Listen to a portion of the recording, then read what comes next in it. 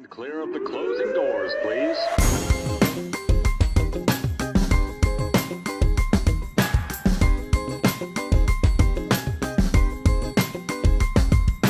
What up, son? What up? Grind and Pivot, Louis Max, Queens, New York. Today I have the pleasure of being with an artist, a body painting artist for that fact.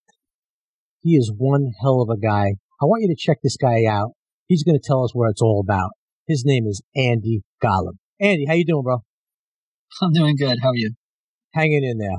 So, for people listening and that might not know you, how did you get into body painting, and tell us what that all about? It's all about. I've been body painting for about 15 years. Shortly before I started painting people, I was painting many different objects. So I painted everything from cars to rocks to shoes to tables to clothes. And then when I painted mannequins, I had the idea of painting people. And then when I painted people, I realized that the spirit of the person would be like sort of like the subject of the painting. So I found it very an interesting way to kind of connect with people through this other part of my mind, where when I create, I'm more open, and so it just created like really cool work and really fun experiences. How did that first experience go? It went very well. I mean, I was actually painting. I was actually at Art Expo about 15 years ago, I think.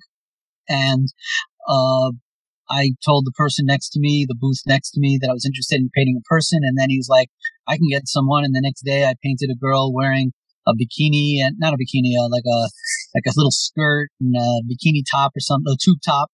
And everybody was so interested in the painting. And it felt like it took over Art Expo, and nobody was really interested in the art around the walls. And they were just sort of like following this girl around like she was the Pied Piper. And I just found that it was an interesting thing that I tapped into, like this source of power. So then I started doing more of them like in the studio. And then I started doing a lot of painting in the streets, and things just kept continually evolving from there. Yeah, so when you decided, you do a lot of painting in public. So when you basically decide to paint the body in public, you know, how is that received? Have you ever been arrested? Is it actually legal? Give us a little background on what it takes to paint a body in public nude. Well, I was painting this one girl in a studio, and it was, I remember the painting was really nice. And the photographer who was taking pictures of him, I looked at the pictures and I was like, I don't know why, but like these photos are just not capturing what's going on here. And then I was like, I really want to share this directly with the public, that it wasn't about like, you know, the images themselves as much as it was the experience and the transformation that was taking place. And I thought it was something important I wanted to share. I started doing it all around the city, and you know, I was kind of harassed by cops here and there, pushed around here and there. I didn't really know what I was allowed to do or not allowed to do. But then, like, at some point, I really don't think I was pushed around too much, because I think that I kept pushing back when they would push me around. One time I was in Times Square, just when Times Square became a pedestrian plaza. It was actually, like, whatever, probably around 2011. And the cops really were harsh, and they're giving me a hard time and telling me to move and all. And I was just going back and forth, and I knew that they didn't have anything on me because they were just spending too much time talking to me.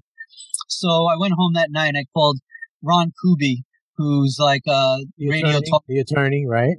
Yeah. And I didn't expect him to be interested in my story, but he was very interested in my story.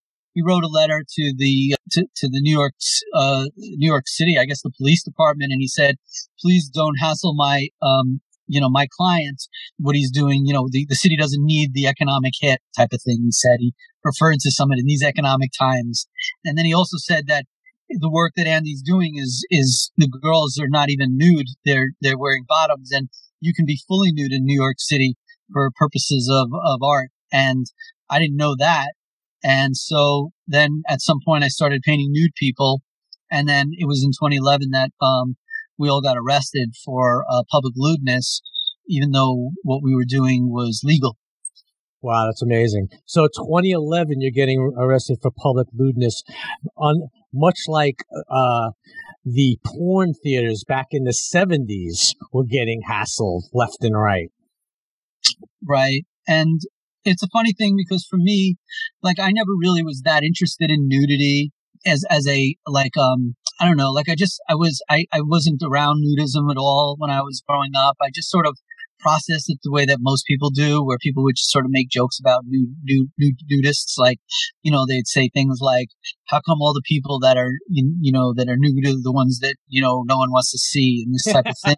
Right, of course.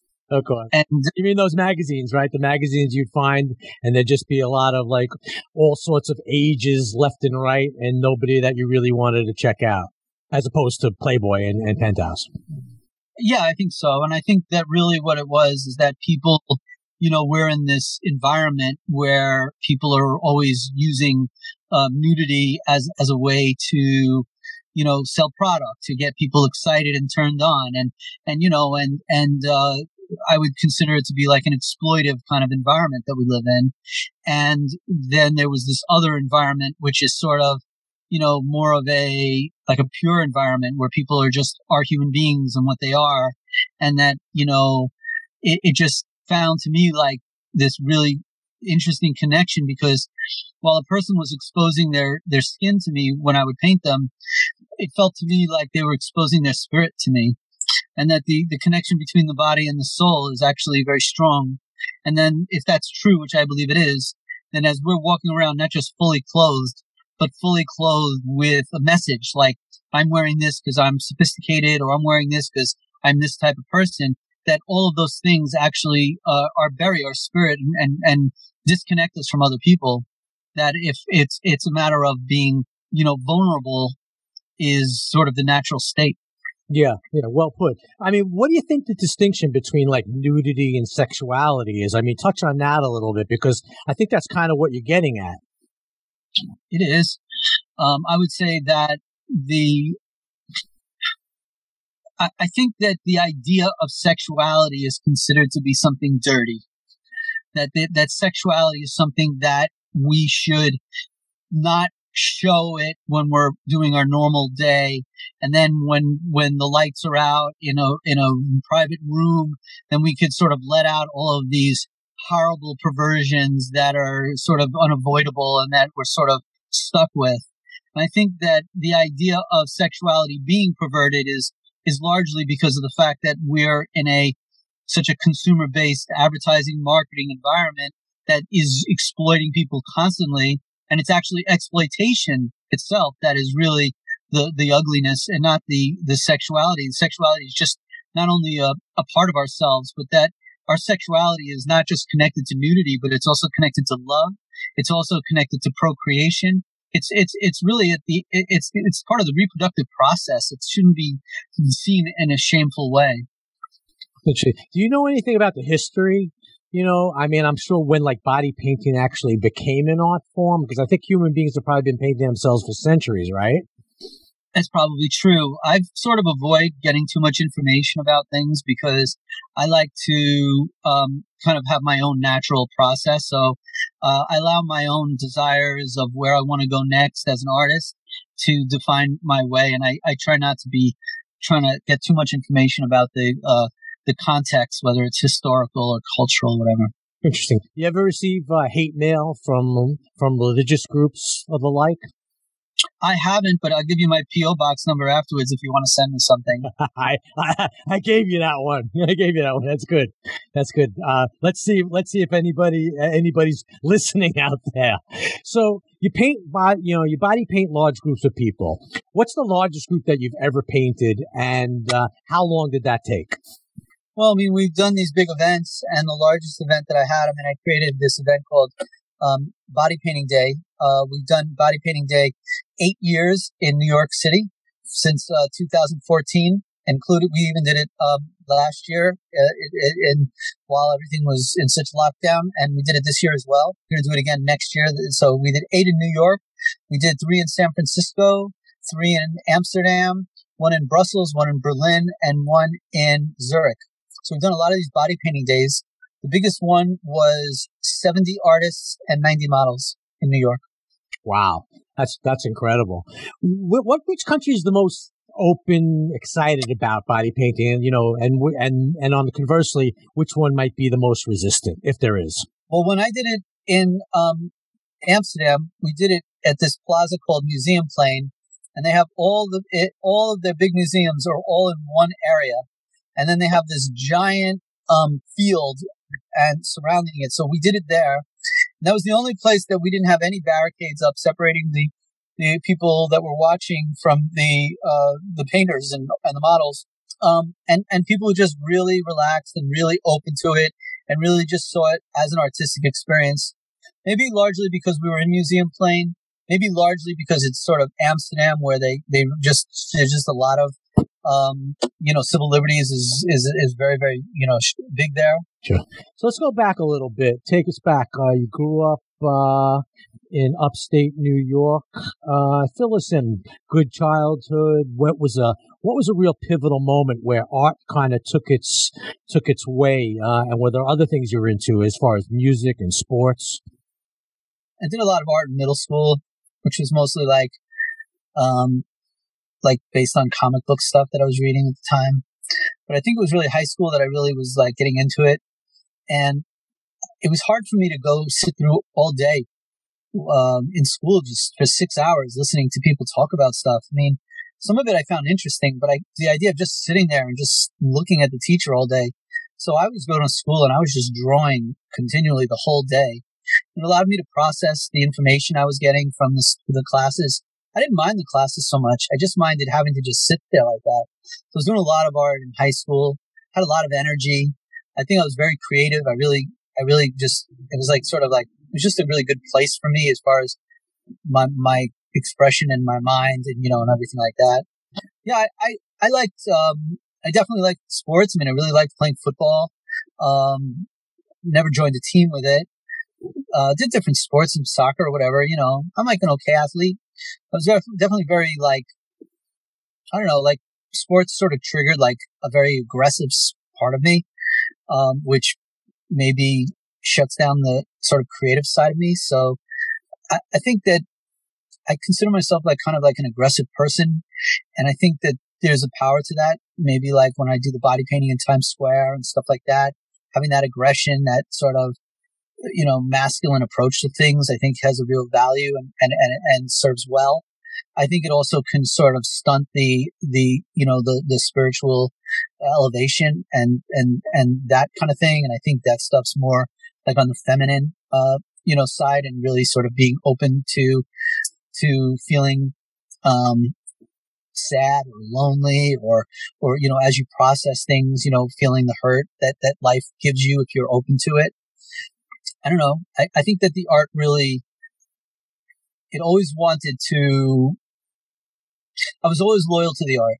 Whenever it was a situation that came up, art would be the thing that I would use to maybe get me out of it. Or if people wanted me to get a real job and make money, I was like, okay, let's try that. But then the art was like, you're not going anywhere. Right. How about music? What did that play? Did that play a big part? It's growing up. I mean, the album that I listened to growing up, that was my center of music actually, was Billy Joel, The Stranger. It was like everything started there. Mm-hmm. And then about, I don't know, probably like 15 years ago, something like that. I don't really remember. Maybe less than 15. I became a huge Bob Dylan fan and, really just studied him, listened to his interviews, listened to a lot of his music. And so he became my new center of music. So I think that I consider myself as a painter more of a line person than a color person. Some people might disagree. I told that to people and they're like, they disagree. But that's how I see myself. I feel like I could just draw all the time and then coloring. I'm more interested in that. I think in terms of music, I think words are the lines and the instruments are the color. So I think that I like the words of music the most. So to me, that's like the dry idea. And of course, it's the music itself that gives it the life. And that's the same thing with painting. So I just, maybe because of my own connection with line and drawing faces, that is my connection with music is very much with these like really great lyricists. Yeah, that makes sense. So then Dylan does make, you make a good point of that. So that does make sense. You painted your car one time, right? Yeah, I painted a whole bunch of cars. Yeah. Tell us how'd you get into that? I guess it was just when I was painting objects, but it was a funny story because what happened was my parents sold me like they had a Lexus, and so they sold me the Lexus, and then one time my brother came in, and he's much more of a capitalist than I am, and he came over and he was sort of making fun of me for driving around with a Lexus. He was like, "So you finally switched teams. You're one of us now, Andy. You got this Lexus. I never thought you'd." So he was just giving me a hard time. And then the next time I saw him, the entire Lexus was painted with blue faces everywhere. So I think it was like, I think you probably hit a nerve. What's the weirdest thing that you've ever painted? Well, I would say that I was painting a lot of when I first started painting in Times Square. I was definitely painting basically all females, and the vast majority of them. I mean, they were attractive, and then after we got arrests and we won those battles, one of the final battles I was working with believe it or not, the New York Civil Liberties Union, NYCLU, which is part of the ACLU, and they negotiated with the city so that I would be able to do full nude body painting during the day because they were creating restrictions on me where I could only do it at night. That's another story, but we'll just leave it at that for this interview and all. And anyway, after they got it where I won that battle and I could paint people, they came back to me and they said, "Is this just for females or males also?" And I was like, "Let's not push it too much. Let's just get females and leave it alone." And they said, "No, I think we should get it for males too." And then I said, "Okay." And then they went to the city and they said, "He can paint fully nude males as well." And the city said, "Yeah." And then I was like, "Oh my God." And I was like, I'm going to paint fully nude men in the public street.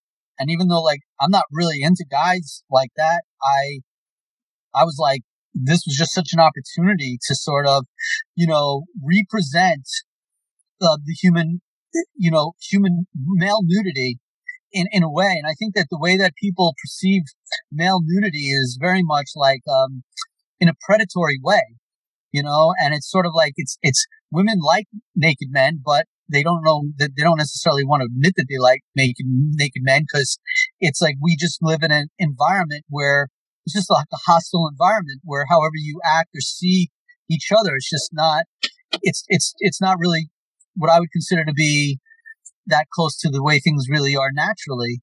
And so by seeing naked men in public, it really was sort of like a very powerful juxtaposition.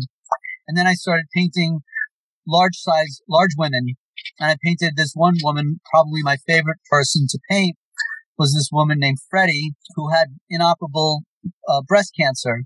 It was interesting because like I painted her in Times Square once, and I announced it, as I often did at the time, I'm painting in Times Square, and all these people came and they were like, "Hey, I got my camera, I'm ready to take shooting, and shoot your people in Times Square." And I was like, "This is my model, this is Freddie." And it's this 65-year-old woman with one breast was not in good shape. And they were like, "Oh, listen, it's great to see you, Andy.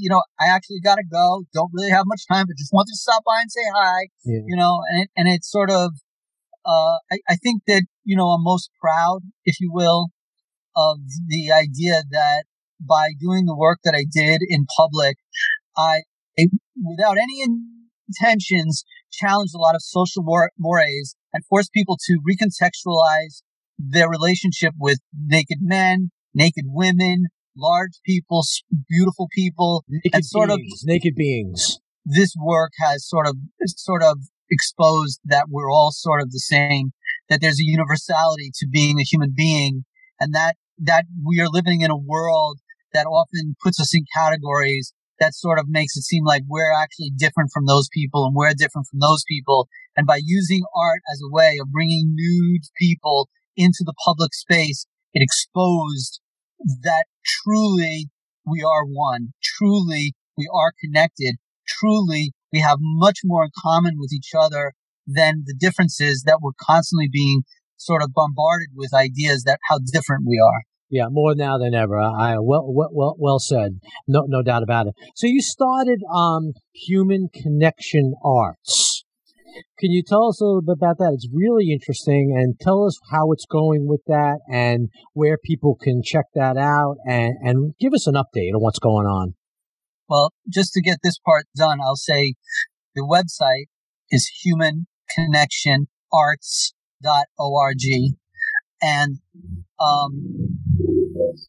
I think one of the things that inspired me to make a nonprofit as an outgrowth of the work, the art that I was already doing, was that a bunch of people were saying that what I was doing was like a gimmick, that I was like this artist who's using nudity to try to sell his work and bring attention to himself. And I really wasn't really my motive at all. Like, I felt that I was really making a positive impact and trying to inspire people. And that's why I was doing this art form. And that, I think, really is what inspired me to make a nonprofit, because now I get to say we paint naked people in public. It's a charity. This is a charity. We're serving humanity. And that's like kind of confusing to people, because nobody would think of this as something that is charitable or as makes the world a better place. But I actually believe it does. And that's a great place to start.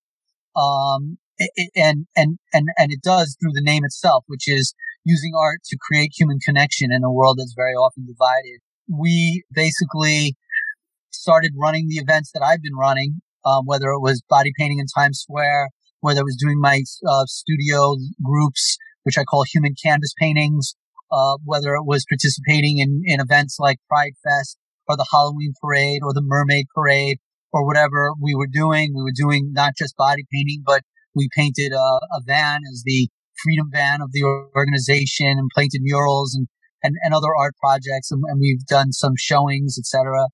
And so the idea was using arts in this way and just seeing how far we can expand it.